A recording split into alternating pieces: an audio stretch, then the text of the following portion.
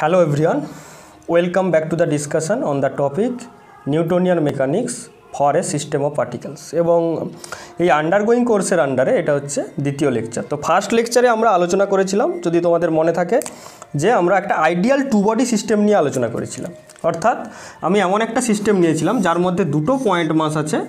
Suppose আমি ধরে নিয়েছিলাম একটার মাস m1 আর একটার মাস m2 এবং এদের মধ্যে একটা মিউচুয়ালি ইন্টারঅ্যাক্টিং ফোর্স আছে যেটাকে আমরা নাম দিয়েছিলাম যে F12 বা F21। অর্থাৎ এক নম্বর পার্টিকেলের উপর দু নম্বর মাসের ইন্টারঅ্যাকশন ফোর্স ধরেছিলাম F12 আর দু নম্বর মাসের উপর এক নম্বর মাসের ইন্টারঅ্যাকশনাল ফোর্সটাকে আমরা নাম দিয়েছিলাম F21। এবং তার উপর যদি একটা total external force F external আমি যদি এর উপর F এক্সটার্নাল যদি এর উপর অ্যাপ্লাই করি, তাহলে এই সিস্টেমটা ডিনামিক্স কেমন হবে, অর্থাৎ এই তিনটে ফোর্সের আন্ডারে, অর্থাৎ এক্সটার্নাল ফোর্স আর এদের মধ্যেকার যে মিউচুয়াল ইন্টারঅ্যাকশন ফোর্স, এই দুটো ফোর্সের আন্ডারে ওদের ডিনামিক্সটা কেমন হবে সেটা আমরা নিউটোনিয়ান মেকানিক্সের সাহায্যে আলোচনা করেছিলাম। কিন্তু আজকে আমরা সিস্টেমটা একটু অন্য ধরনের সিস্টেম নিয়ে আলোচনা করব। যেমন কি না, আগের দিন যেটা করেছিলাম সেটা ছিল আইডিয়াল টু বডি সিস্টেম, কিন্তু আজকে একটা এমন সিস্টেম নিচ্ছি সেটা একটা টু বডি সিস্টেম, কিন্তু আমি কি করছি না, তার উপর কিছু কন্ডিশান অ্যাপ্লাই করে দিচ্ছি বা কন্ডিশান ইম্পোজ করে দিচ্ছি।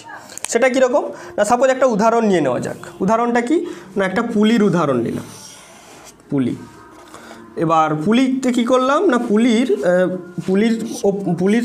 পুলি থেকে একটা দড়ি দিয়ে, একটা দড়ির সাহায্যে দুটো মাসকে দুদিকে ঝুলিয়ে দিলাম, একটা বড় মাস আর একটা ছোটো মাস। একটার মাস হচ্ছে m1 আর একটা মাস হচ্ছে m2 এবং অবশ্যই এখানে আমি কনসিডার করলাম যে m2 গ্রেটার দেন m1। তো এরকম একটা সিস্টেম কনসিডার করলাম। তো এটাও একটা টু বডি সিস্টেম, কিন্তু এখানে একটা ব্যাপার হচ্ছে কি, যে এই দড়িটা কি, এটা হচ্ছে ইনএক্সটেন্সিবল রোপ, অর্থাৎ এর দৈর্ঘ্য বাড়ে না বা কমে না। সুতরাং এরকম একটা সিস্টেম কনসিডার করলাম। এবার এক্ষেত্রে দেখো, এক্ষেত্রে আমি যেটা বলতে পারি, যদি বলি যে এই যে পুলির রেডিয়াস যদি স্মল আর হয়, তাহলে আমি কি বলতে পারি না, এবং এইটাকে এই যে সেন্টার অফ দিস পুলি, এই পুলির যে সেন্টার, এটাকে যদি আমি কোঅর্ডিনেট সিস্টেমের অরিজিন ও ধরে এর যে পজিশান ভেক্টর, অর্থাৎ m1 মাসের যে পজিশান ভেক্টর কোনো একটা সময়ে, সেটাকে ধরলাম যে r1, আর m2 মাসের যে পজিশান ভেক্টর কোনো একটা সময়ে ওই ইনস্ট্যান্ট অফ টাইমে, সেটা যদি বলি আমি r2, তাহলে দেখো এখানে আমি কি বলতে পারি যে এখান থেকে এই অরিজিন থেকে এর দৈর্ঘ্যটা হচ্ছে r1 আর অরিজিন থেকে এর দৈর্ঘ্যটা হচ্ছে r2, অর্থাৎ আমি বলতে পারি r1 প্লাস r2 প্লাস এর লেন্থটা কত না, এর লেন্থটা হচ্ছে πr। This is equal to constant, এবং কনস্ট্যান্টটা হচ্ছে এই দড়ির দৈর্ঘ্য বা লেন্থ অফ দিস রোপ, সেটা বললাম সাপোজ এল। তাহলে আমি কি করলাম, সিস্টেমটার উপর একটা এক্সট্রা কন্ডিশান ইম্পোজ করলাম। অর্থাৎ আগে যে সিস্টেমটা বলছিলাম সেখানে কী ছিল না, শুধুমাত্র তাদের মধ্যেকার ইন্টারঅ্যাকশান ফোর্স ছিল আর আমাদের বাইরে থেকে যে এক্সটার্নাল ফোর্স অ্যাপ্লাই করছি সেটা ছিল। এবারে এখন যে সিস্টেমটা নিয়ে আমরা আলোচনা করছি, অর্থাৎ এই পুলি সিস্টেমে কী হলো না, একটা এক্সট্রা কন্ডিশানের উপর ইম্পোজ করলাম। সেই কন্ডিশানটা কি না, এই দড়ির যে লেন্থ সেটা হচ্ছে কনস্ট্যান্ট। তো আরেকটা উদাহরণ নিয়ে নেওয়া যেতে পারে। আরেকটা উদাহরণ কি না, আগের দিন যেটা করছিলাম যে একটা টু বডি সিস্টেম যার মাস m1 m2, একটার মাস m1 আর একটার মাস m2। তো এদের মধ্যে আগের দিন যেমন আইডিয়াল ব্যাপারটা দেখছিলাম, অর্থাৎ এদের মধ্যে শুধুমাত্র মিউচুয়ালি ইন্টারঅ্যাক্টিং ফোর্স ছিল আর এক্সটার্নাল ফোর্স ছিল। আমি আজকে কি বললাম না, এদের মধ্যে একটা রিজিড মাসলেস রড লাগিয়ে দিলাম, যার লেন্থ সাপোজ এ। অর্থাৎ রিজিড মাসলেস রড হওয়ার কারণে আমি দেখতে পাবো কি, যে এই দুটো পয়েন্ট পার্টিকেল অর্থাৎ পয়েন্ট মাস, এদের মধ্যেকার যে ডিস্টেন্স সেটা কি হবে, সবসময় কনস্ট্যান্ট থাকবে এবং সেটা কি হবে না, সেটা হবে এল। তো অর্থাৎ আমি দেখলাম কি, এই যে সিস্টেম, এর উপর একটা কন্ডিশান আমি ইম্পোজ করেছিলাম, আর এরকম একটা সিস্টেম, তার উপরও আমরা এরকম কন্ডিশান ইম্পোজ করছি। তো এই যে কন্ডিশান, অর্থাৎ কোনো একটা সিস্টেমের উপর যদি আমি এরকম কোনো একটা সিস্টেমের যত রকম ডিনামিক্যাল ভ্যারিয়েবল আছে বা ডিনামিক্যাল অবজারভেবল আছে, যে কোনো ডিনামিক্যাল অবজারভেবলের উপর বা ডিনামিক্যাল প্যারামিটারের উপর আমরা যদি এরকম কোনো কন্ডিশান আমি ইম্পোজ করে দিই, তো সেই সকল কন্ডিশানকে ক্লাসিক্যাল মেকানিক্সে বলা হয় কি না, constraints.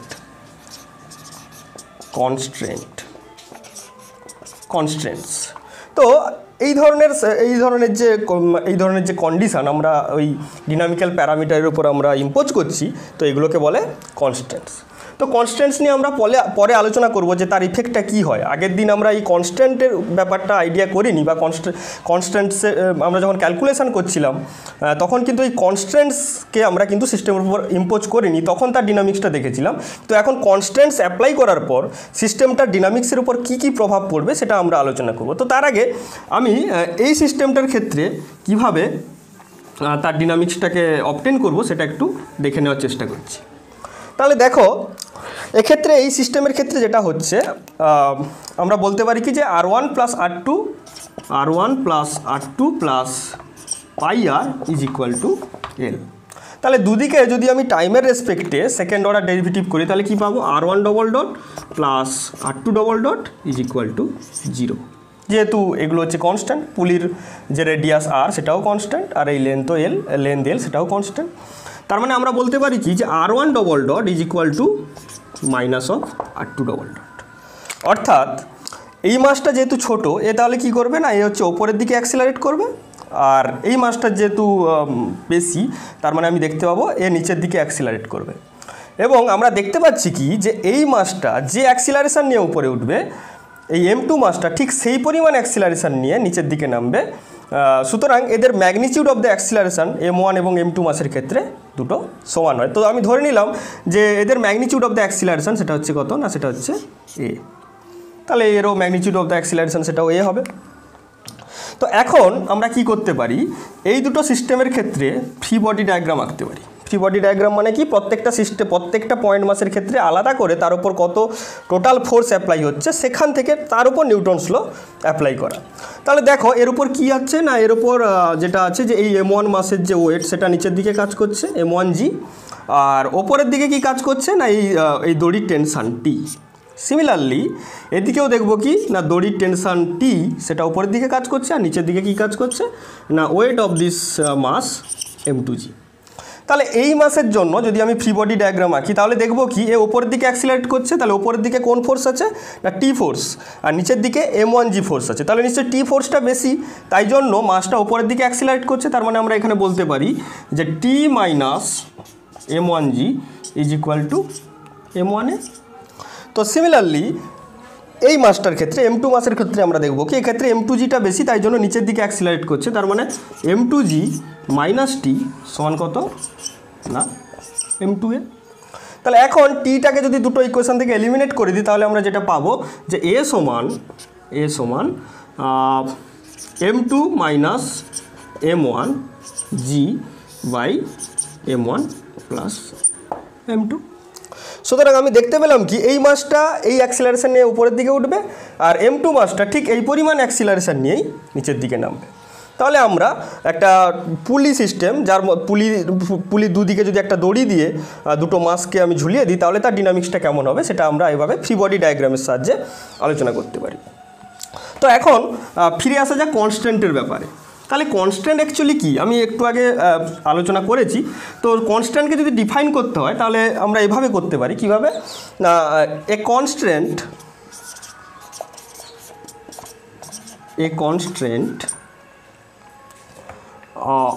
on a system is the condition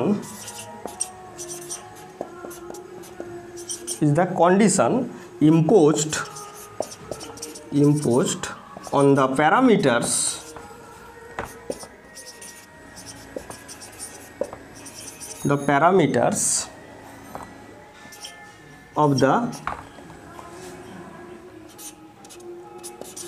of the system which the system must obey।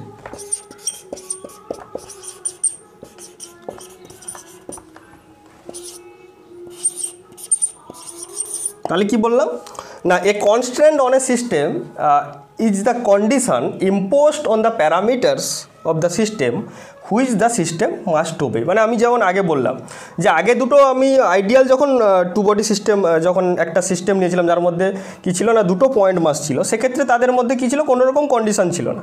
তাদের প্যারামিটারগুলোর উপর আমি কোনো রকম কন্ডিশান ইম্পোজ করিনি, শুধুমাত্র তাদের মধ্যে মিউচুয়াল ইন্টারাকশান ছিল, বাইরে থেকে ফোর্স দিচ্ছিলাম, তারা কীভাবে মুভ করে, তাদের ডিনামিক্স কেমন হবে আমরা ইজিলি বের করতে পেরেছিলাম। কিন্তু এখন আমি যদি সিস্টেমটার উপর কোনো একটা কন্ডিশন দিয়ে দিলাম যে তারা এইভাবে মুভ করবে, সেই কন্ডিশানগুলোকে বলা হয় কি ক্লাসিক্যাল মেকানিক্সে তাদেরকেই বলা হয় কনস্ট্যান্টস। যেমন পুলি সিস্টেমের ক্ষেত্রে দেখলে আমি কি বললাম না, পুলি সিস্টেমের ক্ষেত্রে যেটা দেখলাম যে ওদের মধ্যে বলে দিয়েছি যে ওই পুলির যে দড়িটা, সেই দড়িটার দৈর্ঘ্য হচ্ছে কনস্ট্যান্ট। তো কনস্ট্যান্ট থাকলে অ্যাকচুয়ালি তার ডিনামিক্সে কেমন চেঞ্জ হবে, অ্যাকচুয়ালি সেইটা আমরা দেখার চেষ্টা করি। একবার আমরা দেখেছি যখন ফ্রি বডি ডায়াগ্রাম, অর্থাৎ পুলির ক্ষেত্রে যখন ফ্রি বডি ডায়াগ্রাম করলাম, কনস্ট্যান্ট থাকার ফলে আমরা একটা কন্ডিশন ওখান থেকে বের করেছিলাম। একটু যদি তোমরা দেখো যে আমরা বের করেছিলাম কি না R1 ডবল ডট সমান minus of R2 double dot, অর্থাৎ এই কন্ডিশনটা অ্যারাইজ করেছে শুধুমাত্র কনস্ট্যান্টের এক্সিস্টেন্সের জন্য। যদি আমি সিস্টেমটার উপর এই কনস্ট্যান্ট না থাকতো, দুটো মাস যদি ফ্রিলি মুভ করতে পারতো, শুধুমাত্র ফ্রি বলতে এখানে কনস্ট্যান্ট যদি কোনো না থাকতো, শুধুমাত্র তাদের মধ্যে মিউচুয়াল ইন্টারাকশন আর এক্সটার্নাল ফোর্স থাকতো, তাহলে কিন্তু এই কন্ডিশনটা আমি লিখতে পারতাম না, তাহলে ক্যালকুলেশনটা কিন্তু এত ইজি হতো না। কিন্তু এই কনস্ট্যান্ট থাকার ফলে তাদের ডিনামিক্সের ক্ষেত্রে নিউটনস ল দিয়ে যখন আমি ফ্রি বডি ডায়াগ্রাম এঁকে তারপর যখন নিউটনস ল অ্যাপ্লাই করতে যাচ্ছি, তখন কিন্তু তাদের মধ্যে এই যে ম্যাথমেটিক্যাল টুলসটা অনেকটা ইজি হয়ে যাচ্ছে। তাহলে কনস্ট্যান্ট থাকার অ্যাকচুয়ালি সুবিধা আছে, এবং সেটা কী সুবিধা আছে সেটা একটু ডিটেলসে আমি বলার চেষ্টা করছি। তাহলে আরেকটা উদাহরণ নিয়ে নিই। উদাহরণটা কি না, যেটা বলছিলাম যে দুটো মাস, একটা মাস হচ্ছে কত না M1 আর একটা মাস হচ্ছে M2, এদের মধ্যে একটা রিজিড মাসলেস রড যার লেন্থ L একটা লাগিয়ে দিয়েছি। তো একটা রিজিড মাসলেস রড দিয়ে আমি এদের মধ্যে কানেক্ট করে দিয়েছি। তাহলে এখন দেখো আমি নর্মালি কি হতো না, নর্মালি যদি এই কনস্ট্যান্ট, এটা হচ্ছে তাহলে কনস্ট্যান্টটা কি না, কনস্ট্যান্টটা হচ্ছে যে এই দুটো পয়েন্ট মাসের মধ্যে যে ডিস্টেন্স সেটা কিন্তু অলওয়েজ কনস্ট্যান্ট থাকবে। এবার যদি কনস্ট্যান্ট না থাকতো তাহলে এই M1 মাসের যে পজিশান, তাকে আমরা তিনটে কোঅর্ডিনেট দিয়ে আমরা তাদের ডিনোট করতে হতো, এবং সেই কোঅর্ডিনেটগুলো কি সাপোজ আমি বললাম x1 y1 z1, আর M2 মাসের যে কোঅর্ডিনেট সেটা ছিল কত না x2 y2 z2। অর্থাৎ এই সিস্টেমটাকে ডিফাইন করতে গেলে বা রিপ্রেজেন্ট করতে গেলে আমার টোটাল 6খানা কোঅর্ডিনেট লাগতো, x1 y1 z1 এবং x2 y2 z2, এবং এরা হচ্ছে মিউচুয়ালি ইন্ডিপেন্ডেন্ট কোঅর্ডিনেট ছিল। অর্থাৎ এদের ভ্যালু আর এদের ভ্যালুর মধ্যে কোনো রকম ডিপেন্ডেন্স থাকতো না, অর্থাৎ এদের কোঅর্ডিনেটও যা খুশি হতে পারে ইরেসপেক্টিভ অফ দ্যাট, আর এর যে কোঅর্ডিনেট অর্থাৎ এই পজিশন ভেক্টরের কোঅর্ডিনেট র্যান্ডম হতে পারে ইরেসপেক্টিভ অফ দ্যাট। শুধুমাত্র তাদের মধ্যে মিউচুয়াল ইন্টারাকশান আর এক্সটার্নাল ফোর্সের উপর ভিত্তি করে তাদের যা অ্যাক্সিলারেশন হবে সেটা আমরা ক্যালকুলেট করতে পেরেছিলাম। কিন্তু এখন যদি এই L অর্থাৎ এদের মধ্যে দৈর্ঘ্য যে L, এটা যদি আমি এই কনস্ট্যান্টটা যদি এর উপর অ্যাপ্লাই করে দিই, তাহলে কী পাবো যে দেখো এদের মধ্যে যদি আমি এই কনস্ট্যান্টটা দিই, তাহলে এই কনস্ট্যান্টটাকে আমরা ম্যাথমেটিক্সে আমরা ম্যাথমেটিক্যালি কীভাবে আমরা এটাকে রিপ্রেজেন্ট করতে পারি। দেখো যে এখান থেকে আমরা বলতে পারি কি না, x2 মাইনাস x1 এর whole square plus y2 minus y1 এর whole square plus z2 minus z1 এর whole square is equal to L square. অর্থাৎ এবার দেখো এখানে 6টা কোঅর্ডিনেট লাগতো, অর্থাৎ এই সিস্টেমটাকে ডিনোট করতে বা রিপ্রেজেন্ট করতে আমার টোটাল 6টা কোঅর্ডিনেটের প্রয়োজন হতো। কিন্তু এখন একটা কনস্ট্যান্ট যখনই আমি অ্যাপ্লাই করে দিয়েছি, এবং সেই কনস্ট্যান্টটা কি না এইটা, এদের মধ্যে ডিস্টেন্সটা হচ্ছে কনস্ট্যান্ট থাকবে। সেই কনস্ট্যান্ট অ্যাপ্লাই করার পর আমি দেখব কি, এখন যদি এই 6টার মধ্যে আমি 5টা জানি, বাকি 6 নম্বরটা এই ইকুয়েশনে বসিয়ে আমি পেয়ে যাব। অর্থাৎ আমি কি দেখব না, number of mutually independent coordinate কি করবে না, ডিক্রিজ করবে। অর্থাৎ আমি যতগুলো কনস্ট্যান্ট সিস্টেমটার উপর আমি অ্যাপ্লাই করব, ঠিক ততগুলো না আমার number of mutually independent coordinate ঠিক ততগুলো কমে যাবে। সুতরাং আমার একটা সিস্টেমের উপর কনস্ট্যান্ট ইউজ করার সুবিধা আছে। সুবিধাটা কি না, আমি সিস্টেমটাকে রিপ্রেজেন্ট করতে গিয়ে যে কোঅর্ডিনেট লাগতো সেই নাম্বার অফ কোঅর্ডিনেটকে আমি কি করতে পারি না, নাম্বার অফ কোঅর্ডিনেটকে আমি কমিয়ে আনতে পারি। তো এটাই হচ্ছে কি না constant.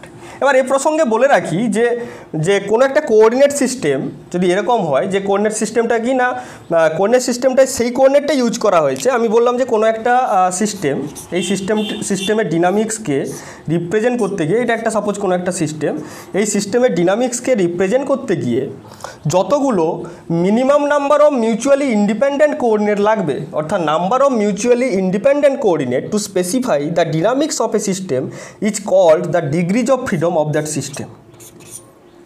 Degrees of freedom of that system অর্থাৎ এই সিস্টেমটাকে ডিনোট করতে গিয়ে যতগুলো মিনিমাম যতগুলো মিউচুয়ালি ইন্ডিপেন্ডেন্ট কোঅর্ডিনেট লাগবে তাদেরকে আমরা বলি তার ডিগ্রিজ অফ ফ্রিডম, এবং সেই করেসপন্ডিং যে কোঅর্ডিনেট সিস্টেম সেটাকে আমরা বলে থাকি কি না জেনারেলাইজড কোঅর্ডিনেট সিস্টেম।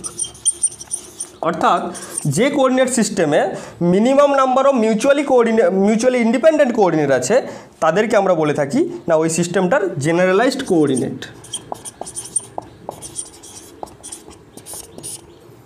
সুতরাং বলাই যায় যে the number of generalised coordinate is the degrees of freedom of that system.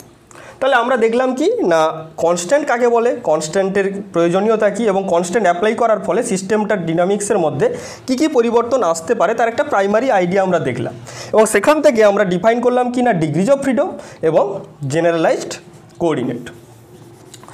এখন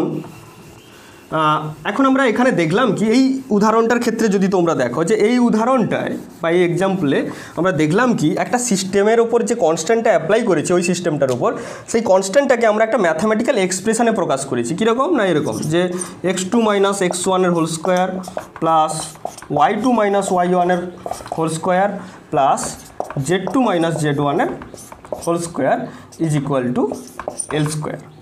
তো এরকমভাবে আমরা কোনো কনস্ট্যান্টকে কোনো সিস্টেমের উপর যে কনস্ট্যান্ট অ্যাপ্লাই করেছি সেগুলোকে আমরা ম্যাথামেটিক্যাল এক্সপ্রেশনে প্রকাশ করতে পারি। কিন্তু ব্যাপারটা হচ্ছে যে কনস্ট্যান্টটাকে আমরা একটা ম্যাথামেটিক্যাল ইকুয়েশনের আকারে প্রকাশ করতে পারবো নাকি তাকে ইকুয়েশন আকারে প্রকাশ করতে পারবো না। অর্থাৎ সেক্ষেত্রে হয়তো আমাকে তাকে হয়তো একটা ইনইকুয়ালিটির আকারে প্রকাশ করতে হতে পারে। তো আমরা যদি সিস্টেমটাকে ইকুয়েশনের আকারে প্রকাশ করি, অর্থাৎ যদি আমরা ওই সিস্টেমের ওপর ইম্পোজড কনস্ট্যান্টটাকে কোনো একটা ম্যাথামেটিক্যাল ইকুয়েশনের আকারে প্রকাশ করতে পারি, তাহলে সেক্ষেত্রে সেই ধরনের কনস্ট্যান্টকে বলা হয় কি না হলোনোমিক কনস্ট্যান্ট। হলোনোমিক কনস্ট্যান্ট হলোনোমিক কনস্ট্যান্টটা কি না কোনো একটা সিস্টেমের ওপর অ্যাপ্লাইড কনস্ট্যান্টটাকে যদি আমরা ম্যাথামেটিক্যাল ইকুয়েশনের সাহায্যে প্রকাশ করতে পারি তাহলে তাকে আমরা বলে থাকি কি না হলোনোমিক কনস্ট্যান্ট। আর যদি তাকে আমরা ইকুয়েশনের আকারে প্রকাশ করতে পারি না, যদি কোনো কনস্ট্যান্টকে আমরা ইকুয়েশনের আকারে প্রকাশ করতে না পারি, সেক্ষেত্রে তাকে কি করতে হয় না আমরা একটা ইনইকুয়ালিটির আকারে প্রকাশ করতে হতে পারে সেই কনস্ট্যান্টটাকে, সেটাকে আমরা বলে থাকি নন হলোনোমিক কনস্ট্যান্ট।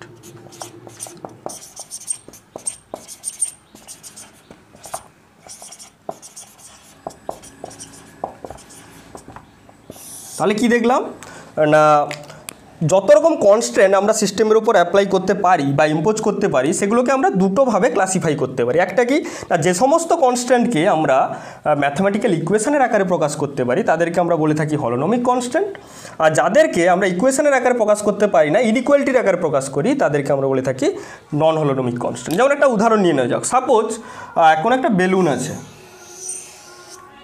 আছে, তো এই বেলুনটার ওপর দিয়ে একটা পিঁপড়ে একটা অ্যান্ট কী করছে না অ্যান্ট ঘোরাফেরা করছে, অ্যান্ট মুভ করছে এই বেলুনটার ওপর। তাহলে তুমি দেখো যে অ্যান্টটার উপরে কিন্তু এই অ্যান্টের উপর একটা কনস্ট্যান্ট চাপানো আছে। কনস্ট্যান্টটা কি না অ্যান্ট হচ্ছে এই বেলুনের ভেতরে ঢুকতে পারবে না। তাহলে বেলুনের ভেতরে যদি সে না ঢুকতে পারে তাহলে দেখো এ যেখানেই থাকুক না কেন কোনো একটা মুহূর্তে সাপোজ এর কোঅর্ডিনেট আমি তিনটা বললাম x y z, তাহলে কি হবে না এটা যদি অরিজিনটা তার 0 0 0তে থাকে তাহলে আমরা বলতে পারি কি না x² + y² + z² = r², যেখানে r is the radius of the spherical balloon. তাহলে এইটাকে আমরা বলতে পারি হলোনোমিক কনস্ট্যান্ট। অর্থাৎ এই পিঁপড়া যে মুভ করছে তার যে মোশন তার ডিনামিক্সের উপর আমরা একটা হলোনোমিক কনস্ট্যান্ট অ্যাপ্লাই করেছি। আবার যদি এরকম হয় যে এরকম একটা বেলুনের চতুর্দিকে একটা পাখি উড়ে বেড়াচ্ছে, তাহলে পাখি যদি উড়ে বেড়ায় পাখি কী করতে পারে, পাখি কি সবসময় এর উপর টাচ করে মুভ করবে তা নয়, সে চতুর্দিকে বিভিন্ন জায়গায় উড়ে বেড়াতে পারে। তাহলে সেক্ষেত্রে আমরা দেখব কি সেক্ষেত্রে পাখির ক্ষেত্রে তার কনস্ট্যান্টটাকে আমরা এভাবে প্রকাশ করতে পারি যে x² + y² + z² > r²। অর্থাৎ যখন টাচ করে যাবে তখন r², আর যখন টাচ করবে না তখন কি হবে অবশ্যই r² চেয়ে বেশি হবে। তাহলে দ্বিতীয়টাকে আমরা বলতে পারি কি না নন হলোনোমিক কনস্ট্যান্ট। তাহলে এইভাবে আমরা হলোনোমিক কনস্ট্যান্ট কাকে বলে দেখলাম উদাহরণ দিয়ে, আর নন হলোনোমিক কনস্ট্যান্ট কাকে বলে সেটাও দেখলাম। এছাড়াও কনস্ট্যান্টকে আমরা অন্যভাবে দুভাগে ভাগ করতে পারি। কিভাবে? যদি কোনো একটা কনস্ট্যান্টের ইকুয়েশন অফ কনস্ট্যান্টে এক্সপ্লিসিট ভ্যারিয়েবল হিসেবে টাইম থাকে তাহলে সেই ধরনের কনস্ট্যান্টকে আমরা বলে থাকি কি রেওনোমিক কনস্ট্যান্ট। আর যদি কোনো কনস্ট্যান্টের equation of কনস্ট্যান্টে time explicit variable হিসেবে থাকে না, তাহলে তাকে আমরা বলি স্ক্লেরোনমিক কনস্ট্যান্ট। স্ক্লেরোনমিক কনস্ট্যান্ট, স্ক্লেরোনমিক কনস্ট্যান্ট কীরকম একটা উদাহরণ নিয়ে নেওয়া যাক না। সাপোজ আমি যেটা প্রথমে বললাম যে একটা বেলুন, এই বেলুনের চতুর্দিকে কী করছে না, এই বেলুনের ওপর দিয়ে একটা অ্যান্ড ঘুরে বেড়াচ্ছে। তাহলে এক্ষেত্রে এর ওপর যে কনস্ট্যান্ট অ্যাপ্লাই করেছি সেটা কী ছিল না, x square plus Y square plus Z square that is equal to R square. এটা কি ছিল না, এটা একটা স্ক্লেরোনমিক কনস্ট্যান্টের উদাহরণ। কিন্তু এখন আমি যদি বলি যে এই বেলুনটাকে বাইরে থেকে পাম্প দিয়ে ফোলানো হচ্ছে এবং তার ফলে এই বেলুনটার রেডিয়াস অর্থাৎ এই স্ফেরিক্যাল বেলুনটার রেডিয়াস এই টাইমের সঙ্গে সঙ্গে বাড়ছে, এবং সেটা কীভাবে না, সাপোজ আর সমান R0 প্লাস আলফা টি, অর্থাৎ t = 0 সময়ে, অর্থাৎ যখন শুরু করি মেজারমেন্টটা তখন বেলুনের রেডিয়াস ছিল R0 এবং সঙ্গে সঙ্গে সময়ের সঙ্গে সঙ্গে তার রেডিয়াস বেড়ে চলেছে। সেক্ষেত্রে আমরা কী পাবো না, সেক্ষেত্রে আমরা যেটা পাবো যে তখন কনস্ট্যান্টটা গিয়ে দাঁড়াবে কীরকম না, x square plus Y square plus Z square this is equal to R0 plus alpha টির হোল স্কোয়ার। তাহলে দেখো এই যে কনস্ট্যান্ট, এই কনস্ট্যান্টের ক্ষেত্রে যে ইকুয়েশন অফ কনস্ট্যান্ট তার মধ্যে কী আছে না, time is used as a explicit variable. তো সেক্ষেত্রে এই ধরনের কনস্ট্যান্টকে আমরা বলতে পারি কি, রেওনমিক কনস্ট্যান্ট। তো এভাবে আমরা কনস্ট্যান্টকে ক্লাসিফাই করতে পারি। কিন্তু এছাড়াও আরও আমরা অন্য ভিত্তিতে, অন্য কোনো ব্যাপারের ভিত্তিতে বা অন্য কোনো প্রপার্টির ভিত্তিতে আমরা কনস্ট্যান্টকে ক্লাসিফাই করতে পারি। যেমন বলতে পারি যে কোনো একটা কনজারভেটিভ সিস্টেমের উপর যদি কনস্ট্যান্ট অ্যাপ্লাই থাকে তাহলে সেই ধরনের কনস্ট্যান্টকে আমরা বলে থাকি কনজারভেটিভ কনস্ট্যান্ট। আর যদি সেরকম না হয়, যদি এনার্জি ডিসিপেট করতে থাকে তাহলে সেই ধরনের কনস্ট্যান্টকে বলা হয় কি না, ডিসিপেটিভ কনস্ট্যান্ট। আবার একভাবে আমরা কনস্ট্যান্টকে ক্লাসিফাই করতে পারি যদি কোনো কনস্ট্যান্ট কোনো একটা নির্দিষ্ট ডিরেকশন বরাবর কাজ করে। যেমন বলা যেতে পারে যে কোনো একটা সিস্টেমের উপর আমি এমন একটা কনস্ট্যান্ট দিলাম যাতে সিস্টেমটা ইউনিডিরেকশনালি তার মুভমেন্টটা বা তার ডিনামিক্সটা ইউনিডিরেকশনাল হয়ে যায়। তো সেক্ষেত্রে সেই ধরনের কনস্ট্যান্টকে আমরা বলতে পারি কি না, ইউনিডিরেকশনাল কনস্ট্যান্ট। আর যদি দুদিক বরাবর সেটা করতে পারে তাহলে সেটাকে আমরা বলতে পারি বাইডিরেকশনাল কনস্ট্যান্ট। তো এই হচ্ছে ব্যাপার। তো কনস্ট্যান্টকে আমরা এভাবে ক্লাসিফাই করতে পারি। তো এবার তাহলে ফিরে আসা যাক যে ধরো কোনো একটা সিস্টেম নিলাম, কোনো একটা সিস্টেম অফ পার্টিকেলস নিলাম যার মধ্যে কি আছে না, n নাম্বার অফ পার্টিকেল আছে। তাহলে যদি এই সিস্টেমটার মধ্যে কোনো রকম কনস্ট্যান্ট না থাকে তাহলে এই সিস্টেমটার ডিগ্রিজ অফ ফ্রিডম কত হবে, অর্থাৎ এই সিস্টেমটাকে রিপ্রেজেন্ট করতে গেলে মিনিমাম কতগুলো মিউচুয়ালি ইন্ডিপেন্ডেন্ট কোড লাগবে না, যেটা ইজিলি সবাই বলতে পারবে সেটা হচ্ছে 3n। কারণ প্রত্যেকটা পার্টিকেল 3টে করে ডিগ্রিজ অফ ফ্রিডম অর্থাৎ 3টে করে কোঅর্ডিনেট লাগে। তো n সংখ্যকের জন্য 3n নাম্বার অফ কোঅর্ডিনেট লাগবে। কিন্তু যদি এই সিস্টেমটার উপর সাপোজ আমি k number of constant apply করে দিই, অর্থাৎ k number of constant apply করার অর্থ কি না, আমি সিস্টেমটার কোঅর্ডিনেটগুলোর মধ্যে আমি k নাম্বার অফ ইকুয়েশন পাবো। এদের কোঅর্ডিনেটগুলোর মধ্যে মিউচুয়ালি কোনো রিলেশন যুক্ত, অর্থাৎ রিলেশন থাকবে, এরকম k নাম্বার অফ ইকুয়েশন পাবো। এবং সেই k নাম্বার অফ ইকুয়েশন যদি আমার দেওয়া থাকে তাহলে সেক্ষেত্রে আমার এই সিস্টেমটাকে ডিনোট করতে 3n নাম্বার অফ কোঅর্ডিনেটের আর প্রয়োজন নেই। আমি যদি 3n মাইনাস k সংখ্যক কোঅর্ডিনেট জানি তাহলে বাকি যে k সংখ্যক কোঅর্ডিনেট সেটা ইকুয়েশনে বসিয়ে বা এই ইকুয়েশন অ্যাপ্লাই করে বা ইকুয়েশন অফ কনস্ট্যান্ট অ্যাপ্লাই করে আমরা বের করে নিতে পারি। তাহলে সেক্ষেত্রে আমরা বলতে পারি কি, এই সিস্টেমটার ক্ষেত্রে ডিগ্রিজ অফ ফ্রিডম কত হবে না, 3n মাইনাস k। তাহলে আমরা দেখলাম কি, কোনো একটা সিস্টেমে যদি n নাম্বার অফ পার্টিকেল থাকে আর সিস্টেমটার উপর যদি k নাম্বার অফ কনস্ট্যান্ট আমি অ্যাপ্লাই করে দিই তাহলে সিস্টেমটার ডিগ্রিজ অফ ফ্রিডম f সমান কত হবে না, 3n মাইনাস k।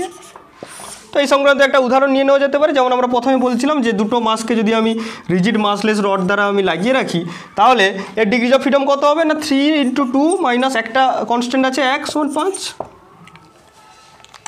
সিমিলারলি আমরা যদি বলি যে সাপোজ একটা কোনো স্কোয়ার নিলাম, স্কোয়ার অর্থাৎ স্কোয়ার কীরকম না, 4টে মাস আছে, তাদের মধ্যে রিজিড মাসলেস রড আমি এমনভাবে কানেক্ট করেছি যে তার একটা স্কোয়ারের ফর্ম নিয়েছে। তাহলে এক্ষেত্রে নাম্বার অফ কনস্ট্যান্ট কত, এদের মধ্যে ডিস্টেন্সটা এটা ফিক্সড, এদের মধ্যে ডিস্টেন্সটা ফিক্সড, এদের মধ্যে ডিস্টেন্সটা ফিক্সড, এদের মধ্যেও ডিস্টেন্সটা ফিক্সড। তার মানে 4টে প্লাস এদের যে ডায়াগোনাল অর্থাৎ লেন্থ অফ দ্য ডায়াগোনাল এগুলোও কিন্তু ফিক্সড। তাহলে সেক্ষেত্রে টোটাল নাম্বার অফ কনস্ট্যান্ট কত না, 6। তাহলে আমরা যদি এখানে ডিগ্রিজ অফ ফ্রিডম বার করতে যাই f সমান কত হবে না, 4 × 3 - 6 দ্যাট ইজ ইকুয়াল টু 6। তো এইটা ছিল এইরকম একটা সিস্টেমের ক্ষেত্রে ডিগ্রিজ অফ ফ্রিডম। নাও এখন আমরা যদি বলি যে তোমাদের একটা টাস্ক দিচ্ছি, তো তোমরা একটু ভেবে চিন্তে বলবে যে সাপোজ কোনো রিজিড বডি, তো রিজিড বডি কাকে বলে তোমরা জানো, আমি বলছি না, আমি তোমাদের উদ্দেশ্যেই বলছি যে তোমাদের উদ্দেশ্যে একটা কোশ্চেন আমি রাখলাম, সেটা কি না what is a rigid body. একটা হচ্ছে বললাম যে what is a rigid body, অর্থাৎ রিজিড বডি কাকে বলে তোমরা বলবে, and find out the degrees of freedom of A rigid body. Find out degrees of freedom of A rigid body. তো এটা তোমাদের উদ্দেশ্যে আমার কোশ্চেন থাকলো যে রিজিড বডি কাকে বলে, আর একটা রিজিড বডির ক্ষেত্রে ডিগ্রিজ অফ ফ্রিডম কত হয় তোমরা আমাকে ডিরাইভ করে বলবে। তো এইটা ছিল আমার কনস্ট্যান্ট কাকে বলে, ডিগ্রিজ অফ ফ্রিডম কাকে বলে, আর তার সঙ্গে সঙ্গে জেনারেলাইজড কোঅর্ডিনেট কাকে বলে এবং তার বৈশিষ্ট্য কী কী সেটা আমরা দেখলাম। নাও আমরা সেই আগের ব্যাপারে ফিরে যাই, অর্থাৎ আমরা যেটা আলোচনা করছিলাম যে একটা সিস্টেম অফ পার্টিকেলসের ক্ষেত্রে তার ডিনামিক্স কেমন হবে। তো সেটা করার জন্য আর একটা জিনিস আমাদের জানা প্রয়োজন, কেন জানা প্রয়োজন না, আমরা এখন অবধি যে আলোচনা করেছি সেটা হচ্ছে সিস্টেম অফ 2 পার্টিকেলস নিয়ে, কিন্তু যখন সিস্টেম অফ 3 পার্টিকেলস হয়ে যাবে সেক্ষেত্রে কিন্তু আমরা ওই প্রত্যেকটা পার্টিকেলের জন্য আলাদা করে ওইভাবে ইকুয়েশন অফ মোশন লিখে তাদেরকে 2 বডি সিস্টেমের মতো মোর জেনারেলি একটা 2 বডি সিস্টেমকে দুটো 1 বডি সিস্টেমে কনভার্ট করে নিয়ে কোঅর্ডিনেট ট্রান্সফরমেশনের মাধ্যমে সেটা করাটা কিন্তু খুব কঠিন হয়ে যায়।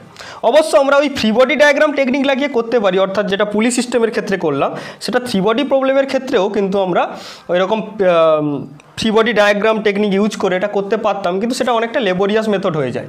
এবং যদি আরও বেশি বাড়িয়ে দিই 4টে পার্টিকেল 5টে পার্টিকেল এরকম যখন সিস্টেম কোনো একটা সিস্টেমের মধ্যে থাকবে তখন ওই ফ্রি বডি ডায়াগ্রাম টেকনিকটা অনেকটা লেবোরিয়াস হয়ে যায় এবং অনেকটা কমপ্লিকেটেড হয়ে যায়। সেক্ষেত্রে আমাদের কি ভাবতে হবে না, আমাদের এমন কিছু একটা মেথড বার করতে হবে, অর্থাৎ নিউটনস যে টেকনিক সেটাকে এমন কিছুভাবে মডিফাই করতে হবে যাতে করে কিনা আমরা খুব ইজিলি ব্যাপারটাকে হ্যান্ডেল করতে পারি। তো সেই প্রয়াসে আমাদের একটা জিনিস জানা প্রয়োজন বা একটা জিনিস আমরা জানার চেষ্টা করছি, সেটা কি, সেটাকে বলা হয় ভার্চুয়াল ডিসপ্লেসমেন্ট।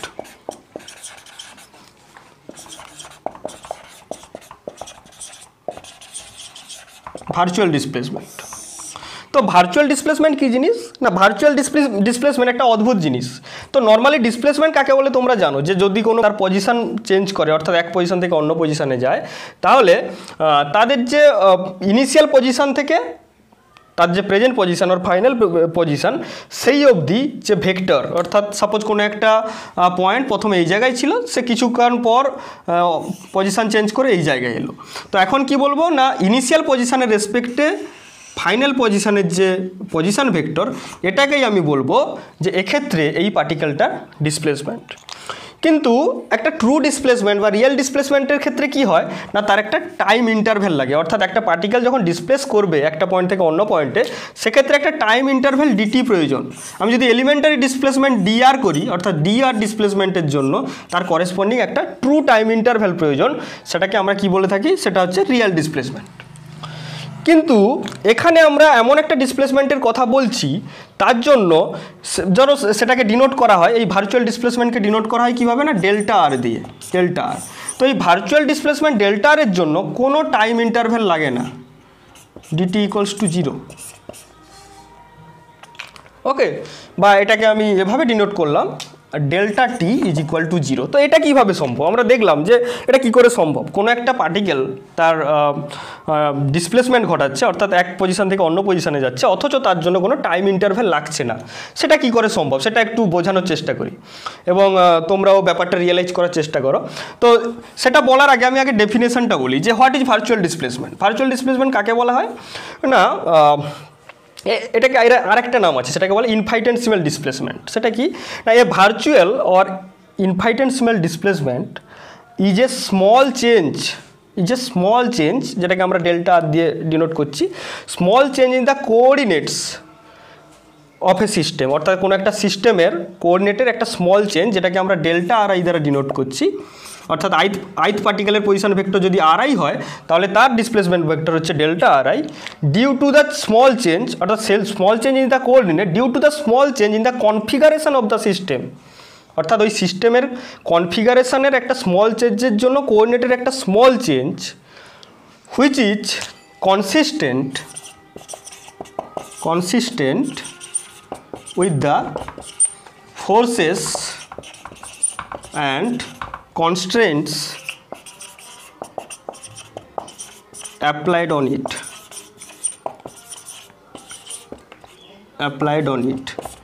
অর্থাৎ এটা হচ্ছে এমন একটা ডিসপ্লেসমেন্ট, মানে এটা হচ্ছে কি একটা small change in the coordinate, সিস্টেমটার কোঅর্ডিনেটের মধ্যে একটা small change due to the change in the configuration of the system. এবং এই চেঞ্জটা হওয়ার ফলে কি হচ্ছে না, এই চেঞ্জটা হওয়ার ফলে সিস্টেমটার ওপর যে টোটাল অ্যাপ্লাইড ফোর্স এবং টোটাল যে এবং যতগুলো কনস্ট্যান্ট আমি সিস্টেমটার উপর অ্যাপ্লাই করে রেখেছি সেটা চেঞ্জ হয় না। So this change is consistent with the applied force and the constraints. এবং এর আরেকটা বৈশিষ্ট্য যেটা বললাম যে এটাকে কেন ভার্চুয়াল ডিসপ্লেসমেন্ট বলা হয়, এটাকে ভার্চুয়াল ডিসপ্লেসমেন্ট বলা হয়, it is called so two distinguished it from the real displacement where there is required A real time interval DT. অর্থাৎ যখন ট্রু ডিসপ্লেসমেন্ট হয়, যেটা রিয়েল ডিসপ্লেসমেন্ট হয়, সেক্ষেত্রে কী হয় না, সেটা হওয়ার জন্য একটা টাইম ইন্টারভ্যাল লাগে, কিন্তু এক্ষেত্রে কোনো টাইম ইন্টারভ্যাল লাগে না। এবং যদি রিয়েল ডিসপ্লেসমেন্ট হয় সেক্ষেত্রে কী হতে পারে না, সেক্ষেত্রে তার উপর ওই সিস্টেমটার উপর অ্যাপ্লাইড ফোর্স এবং কনস্ট্যান্ট সেটা চেঞ্জ হতে পারে, কিন্তু এই ভার্চুয়াল ডিসপ্লেসমেন্টের ক্ষেত্রে এটা হয় না। তো এটা কি করে সম্ভব, এই ভার্চুয়াল ডিসপ্লেসমেন্ট কি করে সম্ভব? তো এটা একটা উদাহরণ নিয়ে বলা যেতে পারে। সাপোজ আমি বললাম, আমি একটা উদাহরণ নিলাম যে কোনো একটা বাস কোনো রাস্তা বরাবর কোনো একটা পয়েন্ট থেকে, এই জায়গা থেকে সাপোজ এই জায়গায় আসছে, তাকে বলা হলো এই রাস্তায় যেতে, মানে ড্রাইভারকে এভাবে ইনস্ট্রাক্ট করা হয়েছে যে বাসটা যেন এই পয়েন্ট থেকে এই পয়েন্টে আসে, তাহলে বাসটা যাবে এবং সেই ইনস্ট্রাকশন ফলো করে চলে গেল। কিন্তু ব্যাপারটা হচ্ছে যখনই বাসটা মুভ করছে সেক্ষেত্রে বাসটা কি একদম ঠিক একদম স্ট্রেট লাইন বরাবর যাচ্ছে? বাসটা যাওয়ার সময় কি হতে পারে, একটু এদিক করে যেতে পারে, তাই না? অর্থাৎ আমি বললাম একটা উদাহরণ নিতে পারি যে সাপোজ কোনো একটা বাস পাঁশকুড়া স্টেশনের ধার থেকে পাঁশকুড়া কলেজের কাছাকাছি অবধি পৌঁছলো, তাহলে তাকে বলা হয়েছে যে ওই রাস্তায় পৌঁছতে, অর্থাৎ ওই যে রেলওয়ে ক্রসিং আছে ওটা ক্রস করে বাসটাকে আসার ইনস্ট্রাকশন দেওয়া হয়েছে এবং বাসটা সেই ইনস্ট্রাকশন ফলো করে স্টেশনের সামনে থেকে কলেজের সামনে এলো। কিন্তু এক্ষেত্রে বাসটা কি একদম এক্স্যাক্ট স্ট্রেট লাইন ফলো করে এসছে? নিশ্চয়ই নয়। কীভাবে এসছে না, সে ডিরেকশান হালকা চেঞ্জ করে আসছে। কিন্তু আমরা যখন ক্যালকুলেট করব, অর্থাৎ বাসটা ডিনামিক্স যখন আমরা ক্যালকুলেট করব, তার উপর টোটাল ফোর্স কত দিয়েছি আমি জানি, তার অ্যাক্সিলারেশন কত আমি জানি, তার মাস কত আমি জানি, তো এইটা অ্যাপ্লাই করে যখন নিউটনস ল অ্যাপ্লাই করবো ওর ওপর, তখন কি আমি এইটাকে কনসিডার করি যে বাসটা কতটা কেঁপেছে, মানে বাসটা আসার জন্য এই যে স্মলভাবে ডিরেকশান চেঞ্জ করেছে, এই জিনিসটাকে কি আমরা কনসিডার করি? আমরা কিন্তু কনসিডার করি না। আমরা শুধু দেখে নেব কি, আমরা শুধু সেটাই কনসিডার করি যে বাসটা সোজা রাস্তায় এসছে এবং তার উপর ফোর্স কতটা অ্যাপ্লাই করা হয়েছে, দিয়ে তার উপর ডিনামিক্স অ্যাপ্লাই করি। তাহলে এই যে লাইনে যাওয়ার কথা ছিল, অর্থাৎ আমি টাইমটা ক্যালকুলেট করেছি, অর্থাৎ তাকে বলে দিয়েছি যে এই সময় এসছে, যে এই পয়েন্ট থেকে এই পয়েন্টে সাপোজ টি সময় এসছে, তো এই টি সময় আসার জন্য সে যে এভাবে ডিরেকশান চেঞ্জ করেছে স্মলভাবে, সেগুলো কিন্তু আমরা কনসিডার করি না। তাহলে এই যে ডিসপ্লেসমেন্ট, অর্থাৎ রিয়েল যে রাস্তায় আসার কথা ছিল সেখান থেকে যে এই যে স্লাইড ডিসপারশন, অর্থাৎ স্লাইড যে চেঞ্জ, সেগুলোকেই আমরা অ্যানালগাসলি বলতে পারি যে এটা হচ্ছে ভার্চুয়াল ডিসপ্লেসমেন্ট। মানে খানিকটা কীরকম না, কোনো একটা সিস্টেম সাপোজ এ পয়েন্ট থেকে বি পয়েন্টে যাচ্ছে, কিন্তু বি পয়েন্টে যখন যাচ্ছে তার এই রাস্তায় যাওয়ার কথা ছিল, কিন্তু সে হয়তো এভাবে এসছে, অর্থাৎ এখান থেকে এখানে যাওয়ার হাজারো পথ আছে, ইনফাইনাইট নাম্বার অফ পাথ আছে এ থেকে বিতে যাওয়ার, কিন্তু যে পাথে যাচ্ছে অ্যাকচুয়ালি সেই পাথ বরাবর যেতে পারে না। তার মানে কি, সেই পাথ বরাবর ফলো করলেও আমরা কনসিডার করতে পারি যে এই রাস্তা বরাবর যেতে সে কী করছে, স্লাইডলি ডিসপ্লেসড হচ্ছে। কিন্তু এই স্লাইডলি ডিসপ্লেসড যে রিজিয়ান, ওই যে স্লাইডলি ডিসপ্লেসড যে এরিয়াগুলো, এগুলোকে কিন্তু আমরা কনসিডার করি না। আমরা ধরে নিই যে সিস্টেমটা ওই পাথেই যাচ্ছে, তার ফলে ওই ডিসপ্লেসমেন্টের জন্য যে এক্সট্রা টাইম লেগেছে সেটাকে আমরা কনসিডার করি না। তো এটাকেই আমরা বলতে পারি, মোটামুটি এটাকে রিয়েলাইজ করার জন্য আমরা এটাকেই ভাবতে পারি এটা হচ্ছে ভার্চুয়াল ডিসপ্লেসমেন্ট। এবং একটা কথা এর সঙ্গে বলা যেতে পারে যে virtual displacement is arising due to the variation of path.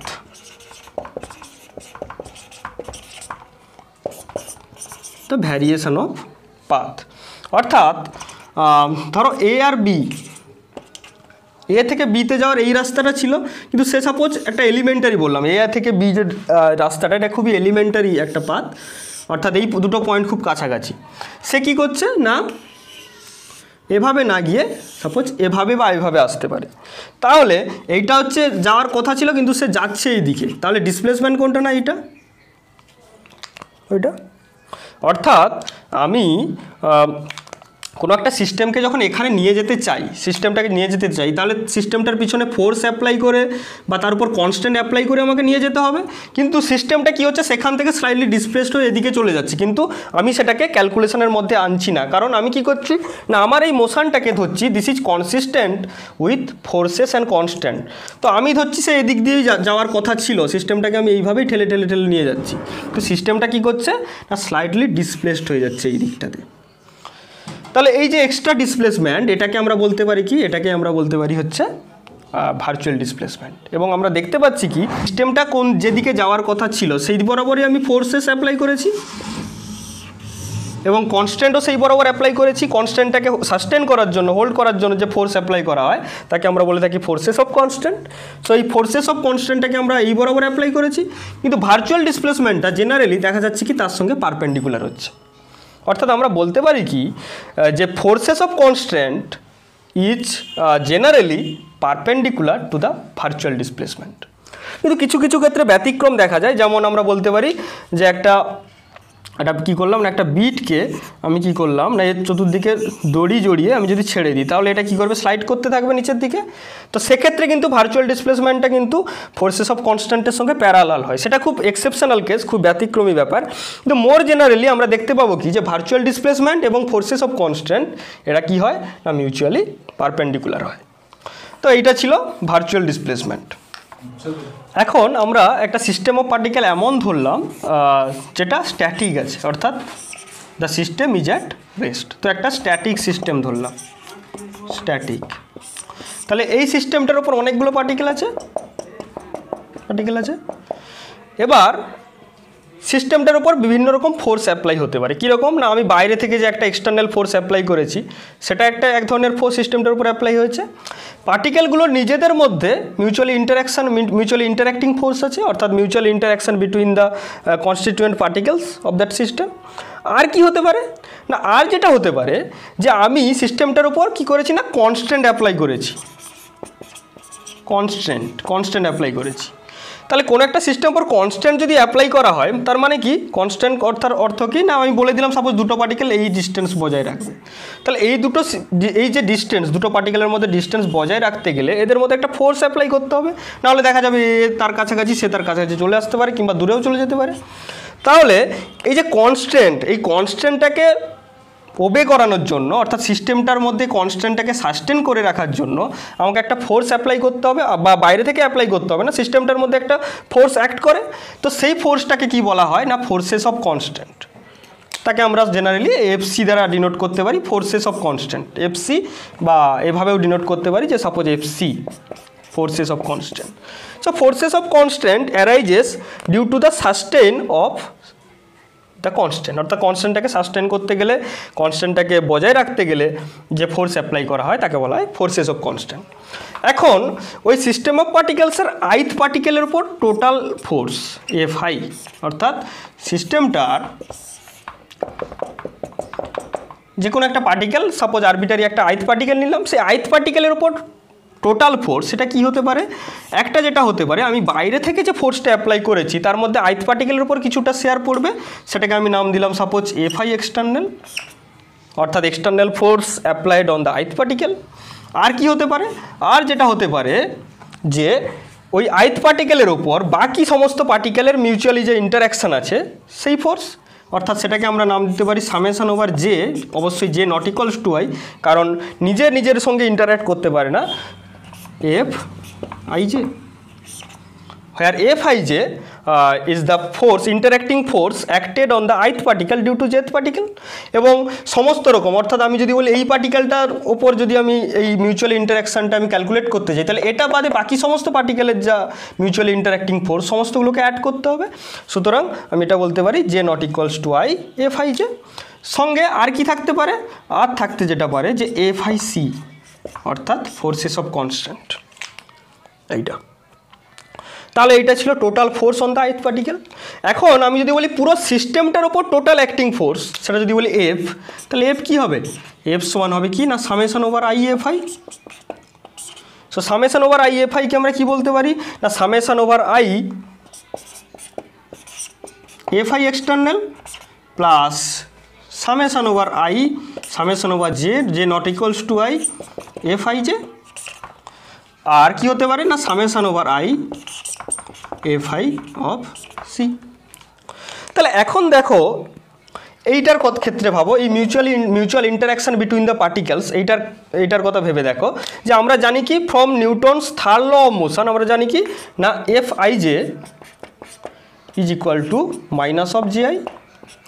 অর্থাৎ ith পার্টিকেল জেথ পার্টিকেলের উপর যে ফোর্স অ্যাপ্লাই করবে, জেথ পার্টিকেল ith পার্টিকেলের উপর ঠিক ইকুয়াল পরিমাণ ফোর্স অ্যাপ্লাই করবে, but the direction will be opposite. So আমরা যদি এখানে সামেশানটাকে দেখি যে F I J is equal to minus of F J I, এখান থেকে আমরা বলতে পারি দিস ইজ ইকুয়াল টু 0, এবং এটাকে বলা হয় কি week law of force. Week law of force, week law of ফোর্সটা কি না টোটাল যে মিউচুয়াল ইন্টারাকশান, অর্থাৎ ভেতরে পার্টিকেলগুলোর মধ্যে কনস্টিটিউয়েন্ট পার্টিকেলগুলোর মধ্যে যে মিউচুয়াল ইন্টারাকশান, সেটা বাইরে থেকে কিন্তু ফিল করা যায় না, অর্থাৎ সেটা ভ্যানিশ করে যায়। তো এটাকে বলা হয় কি উইক ল অফ ফোর্স। তো উইক ল অফ ফোর্স থেকে আমরা বলতে পারি দিস ইজ ইকুয়াল টু 0। তার মানে এখন টোটাল এফ কত হলো, তাহলে total force acted on the system F is equal to কত না F is equal to F external plus F C. অর্থাৎ total force is equal to externally applied force F E R forces of constant F C. এখন যদি কোনো একটা system ইকুইলিব্রিয়ামে থাকে, তাহলে ইকুইলিব্রিয়ামে থাকার অর্থ কি, কোনো একটা সিস্টেম ইকুইলিব্রিয়ামে থাকার অর্থ কি না তার উপর টোটাল ফোর্স, কোনো একটা সিস্টেমের উপর টোটাল ফোর্সটা 0 হবে। তাহলে ইকুইলিব্রিয়ামে থাকার অর্থ কি যে কোনো একটা সিস্টেমের উপর টোটাল ফোর্স সেটা 0 হবে। আর কি হবে না যেহেতু ইকুইলিব্রিয়াম কথার অর্থ কি কোনো রকম লিনিয়ার মোশনও থাকবে না আর কোনো রকম অ্যাঙ্গুলার মোশনও থাকবে না, তাহলে সেক্ষেত্রে শুধু F0 নয়, প্রত্যেকটা পার্টিকেলের উপর যে প্রত্যেকটা ইন্ডিভিজুয়াল পার্টিকেলের উপর যে টোটাল অ্যাক্টিং ফোর্স সেটাও কিন্তু 0 হবে। অর্থাৎ এরকম যে এফআই উইল অলসো বি 0, অর্থাৎ টোটাল F0 আর কি হবে না এফআই ইজ ইকুয়াল টু 0। সুতরাং আমরা বলতে পারি কি যে FI dot delta R I is equal to 0, কারণ এফআই যদি 0 হয় তাহলে এফআই ডট ডেল্টা আর আইও 0 হবে। এবং সেখান থেকে আরও আমরা বলতে পারি যে summation over I FI dot delta R I that is equal to 0, where delta R I is the virtual displacement.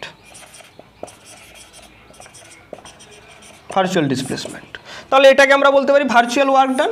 So total virtual work done within that system will be 0। তাহলে আমরা দেখলাম কি যদি কোনো একটা static body, static system, static মানে কোনো একটা সিস্টেম যদি রেস্টে থাকে, এরকম সিস্টেমকে আমরা বলতে পারি স্ট্যাটিক সিস্টেম।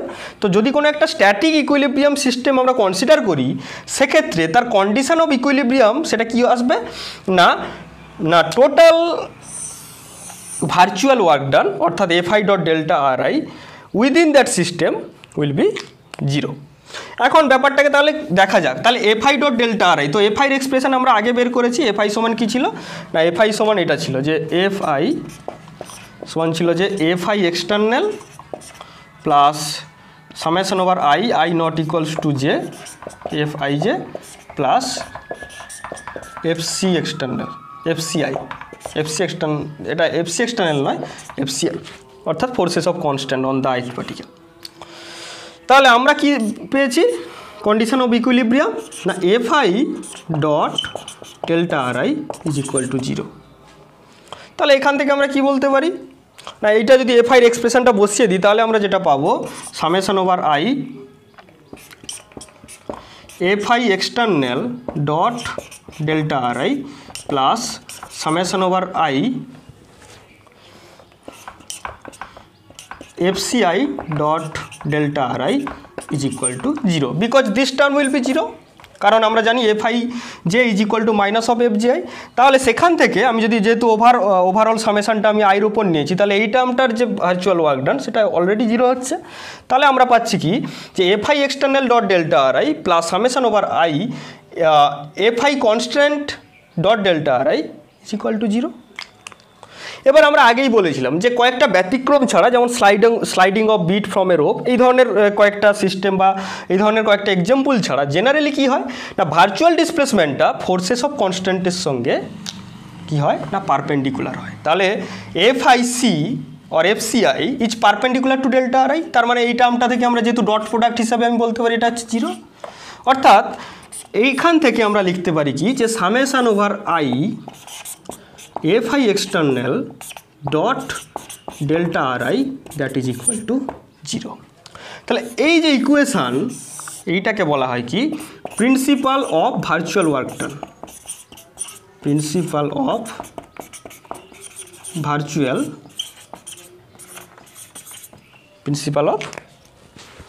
Work done.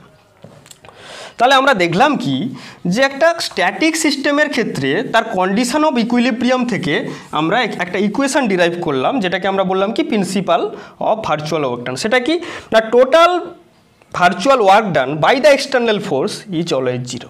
এবং সেক্ষেত্রে আমরা একটা অ্যাজাম্পশান নিয়েছি, সেই অ্যাজাম্পশানটা কি না ভার্চুয়াল ডিসপ্লেসমেন্ট সবসময় কি হবে না ভার্চুয়াল ডিসপ্লেসমেন্ট সবসময় ফোর্সেস অফ কনস্ট্যান্টের সঙ্গে পারপেন্ডিকুলার হবে। কয়েকটা ব্যতিক্রম ছাড়া সেই ব্যতিক্রমগুলোকে আমরা এই অ্যানালিসিসের বাইরে রাখছি। তো সেরকম ব্যতিক্রমগুলোকে বাদ দিলে বাকি সমস্ত সিস্টেমের ক্ষেত্রে আমরা এই principal of virtual work done apply করতে পারি। তো এটা ছিল স্ট্যাটিক সিস্টেমের ক্ষেত্রে, এটা ছিল কি স্ট্যাটিক সিস্টেমের ক্ষেত্রে। এখন এটা স্ট্যাটিক সিস্টেমের ক্ষেত্রে ছিল স্ট্যাটিক, তার ক্ষেত্রে আমরা কি করেছিলাম না summation over I Fi external dot delta Ri that is equal to 0, এটাকে বলছিলাম যে principal of virtual work done পিভিডাম। এখন আমি কি করলাম না যদি এটা একটা ডিনামিক্যাল সিস্টেমের ক্ষেত্রে আমি এই ক্যালকুলেশনটা করতে যাই, ডিনামিক্যাল সিস্টেমের ক্ষেত্রে কি হয় না আমরা নিউটনস ল থেকে কি জানি যে Fi ইজ ইকুয়াল টু কত না pi ডট, এটা হচ্ছে Newton second law of motion যে টোটাল ফোর্স নয় force is equal to the time rate of change of the momentum, অর্থাৎ Fi is equal to pi dot. তাহলে একটা static সিস্টেমের ক্ষেত্রে আমরা কি জানলাম না বস্তুটা টোটাল স্থির আছে, অর্থাৎ বস্তুটা এখন একটা রেস্টে আছে, সুতরাং তার উপর টোটাল ফোর্স 0 হতো। কিন্তু এক্ষেত্রে আমরা কি বলতে পারি যদি একটা ডিনামিক্যাল সিস্টেম অর্থাৎ একটা সিস্টেম যেটা কোনো একটা ফোর্সের আন্ডারে মুভ করছে, এক্সটার্নাল ফোর্সের আন্ডারে মুভ করছে এবং সেটা যদি কনস্ট্যান্ট সেটা যদি ইকুইলিব্রিয়ামে থাকে অর্থাৎ সেটাকে তার যদি কন্ডিশন অফ ইকুইলিব্রিয়াম আমি বের করতে যাই তাহলে আমার কী লিখতে হবে না Fi minus pi dot is equal to 0। অর্থাৎ সেখানে কি ছিল না তার কন্ডিশন অফ ইকুইলিব্রিয়াম কি ছিল না টোটাল Fi 0 হতো, মানে প্রত্যেকটা পার্টিকেলের আলাদা করে Fi 0 হতো আর সামেশন ওভার আই Fiটা 0 হতো। কিন্তু এক্ষেত্রে দেখো এক্ষেত্রে কিন্তু Fi 0 হবে না, কারণ আমি টোটাল বাইরে থেকে ফোর্স অ্যাপ্লাই করছি বলেই সিস্টেমটা মুভ করছে, এক্সটার্নাল ফোর্সের জন্যই সিস্টেমটা কি করছে বা সিস্টেমের আন্ডারে পার্টিকেলগুলো মুভ করছে। তো সেক্ষেত্রে Fi কিন্তু 0 নয়, কিন্তু কি 0 না Fi minus pi dot that is equal to 0।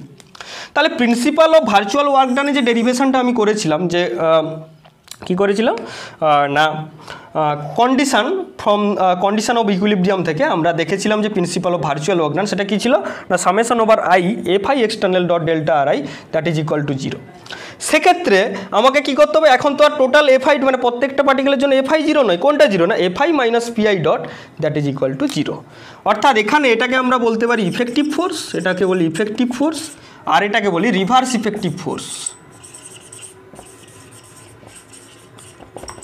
অর্থাৎ কোনটা না মাইনাস পিআই ডটটা হচ্ছে reverse effective force. So total আগে যেটা ছিল যে টোটাল এফআইটা 0, তো এখন কি বলতে হবে না effective force the some of the effective force and the rivers effective force is 0 for each individual particle. প্রত্যেকটা ইন্ডিভিজুয়াল পার্টিকেলের জন্য ইফেক্টিভ ফোর্স আর রিভার্স ইফেক্টিভ ফোর্সটাকে এই দুটোর যে অ্যাডিশন ভেক্টোরিয়াল অ্যাডিশন সেটা 0 হবে। It is the condition of equilibrium for a ডিনামিক্যাল system.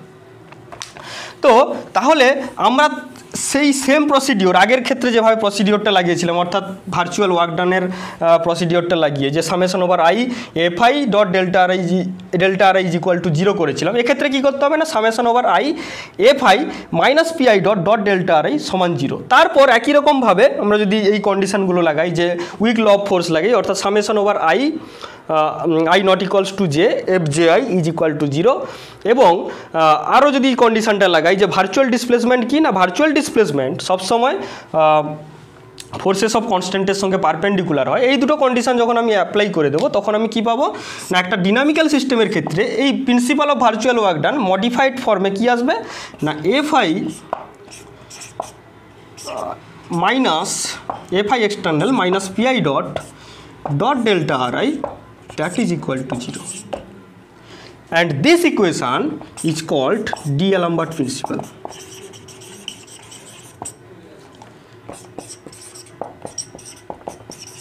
The D'Alembert principle.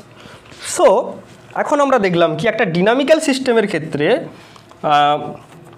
তার condition of equilibrium থেকে আমরা এই ইকুয়েশনটা পাচ্ছি, এটাকে আমরা বলতে পারি এটার নাম হচ্ছে D'Alembert প্রিন্সিপাল।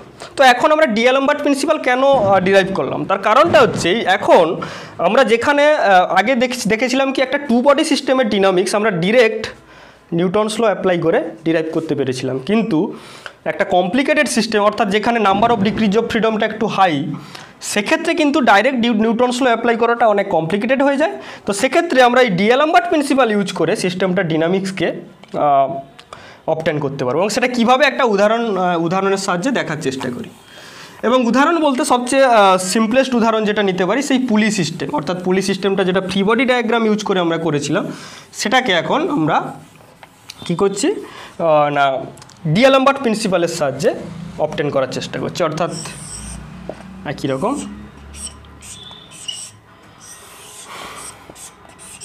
M1 M2 এবং সিমিলারলি এখানেও সেই কি না R1 আর এটা হচ্ছে R2, তাহলে R1 plus R2 plus pi A is equal to constant এর লেন্থ এল। সুতরাং আমরা বলতে পারি কি যে R1 double dot is equal to minus of R2 double dot, R1 double dot is equal to minus of R2 double dot এইটা। এবং অবশ্যই ভার্চুয়াল ডিসপ্লেসমেন্ট এদের দুটো মাসের যে ভার্চুয়াল ডিসপ্লেসমেন্ট এদের মধ্যে একটা রিলেশন পাবো, সেটা কি delta R one is equal to minus of delta R2, কারণ R1 plus R2 plus pi A is equal to 0, তাহলে delta R1 plus delta R2 is equal to 0, so delta R1 is equal to minus of delta R2। এখন আমরা যদি এর ওপর principal of virtual work done যেটা static বডির ক্ষেত্রে হয় যার একটা ডিনামিক্যাল সিস্টেমের ক্ষেত্রে যেটাকে আমরা বলি D'Alembert প্রিন্সিপাল, তো এই সিস্টেমটার উপর যদি আমি D'Alembert প্রিন্সিপাল ইউজ করি তাহলে আমরা কি পাবো, আমরা জানি D'Alembert প্রিন্সিপাল হচ্ছে এইটা summation over I F I external minus P I dot delta R I that is equal to 0। তাহলে এখানে কটা পার্টিকেল আছে, দুটো পার্টিকেল আছে, তো এক নম্বরের জন্য আমরা কি লিখতে পারি F1 এক্সটার্নাল, তো এখানে এক্সটার্নাল ফোর্স কোনটা, এক্সটার্নাল ফোর্স হচ্ছে এই মাসটার ওয়েট M1G, তার মানে আমি লিখতে পারি কত না M1G এবং জি এর ডিরেকশান কোন দিকে, অবশ্যই নিচের দিকে, তো এটা এদিকে বরাবর আমি ডিরেকশানটা দিলাম n ক্যাপ, তাহলে M1G n cap minus PI dot মানে পিআই ডটকে আমরা যেটা লিখতে পারি যে M1 R1 double dot delta R1 plus M2G n cap minus M2 R2 double dot delta R2 that is equal to 0। তাহলে ডিএলএমবার্ট প্রিন্সিপাল ইউজ করে আমরা এই পুলি সিস্টেমের ক্ষেত্রে এই ইকুয়েশনটা লিখতে পারি। এখন আমরা কি করব না R2 ডটের জায়গায় আমরা কি লিখব, R2 ডটের জায়গায় আমরা লিখব হচ্ছে minus of R1 double dot, R delta R2 এর জায়গায় লিখব আমরা মাইনাস অফ ডেল্টা R1। তাহলে আমরা কি পাবো, তাহলে আমরা যেটা পাবো যে M1G n cap dot M1 R1 double dot dot delta R1 plus M2G n cap, এখানে লিখতে পারি plus M2 R1 double dot dot minus of delta R1 that is equal to 0। তাহলে এখন আমি যদি এখান থেকে একটু সিম্পলিফাই করি তাহলে কি পাবো, এখান থেকে সিম্পলিফাই করলে যেটা পাবো যে M1G মাইনাস M2G